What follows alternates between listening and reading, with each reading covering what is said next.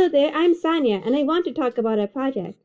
Our understanding of cellular and molecular mechanisms from disease risk variants to phenotypes in Alzheimer's disease is still limited, especially during AD progression.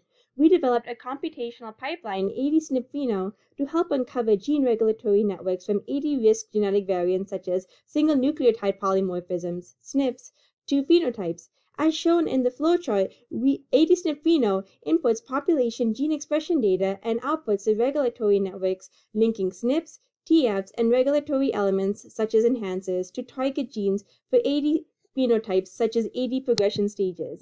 Here, we demonstrated an application of AD-SNP-Pheno to the Hippocampus Ca1 region for 31 human brain samples, 7 control, and 24 in various AD stages such as initial, moderate, and the severe stage.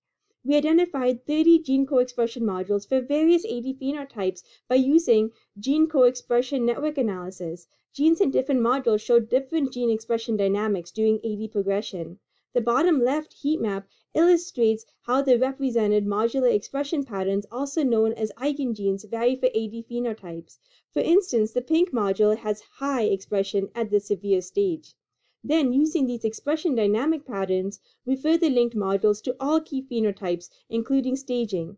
The Christmas-themed heat map shows the corresponding correlation R values on top and the respective P values below in each cell for modules that are strongly associated with K phenotypes. For instance, the light cyan module is associated with the moderate stage, while the midnight blue module is associated with the severe stage. Then we predict the transcription factors, TFs, that significantly regulate the genes in each module, as well as the AD SNPs interrupting the TF binding sites on the regulatory elements. Using these networks, we can link risk variants to AD phenotypes.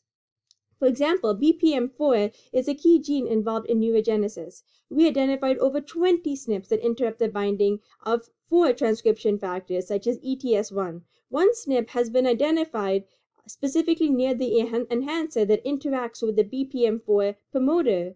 BPM4 belongs to a module associated with AD progression and severe stage and other phenotypes.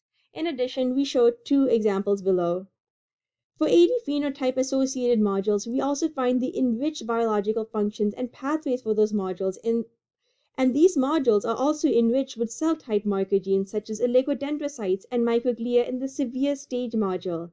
Then we further did single-cell deconvolution to identify the cell types that have dramatic proportion changes across multiple AD stages. For example, glial cell types such as astrocytes and oligodendrocytes. In conclusion, AD-SNP-Pheno is available as an open-source web app resource for revealing gene regulatory networks at the genome-wide level for AD progression and other phenotypes. Thank you so much.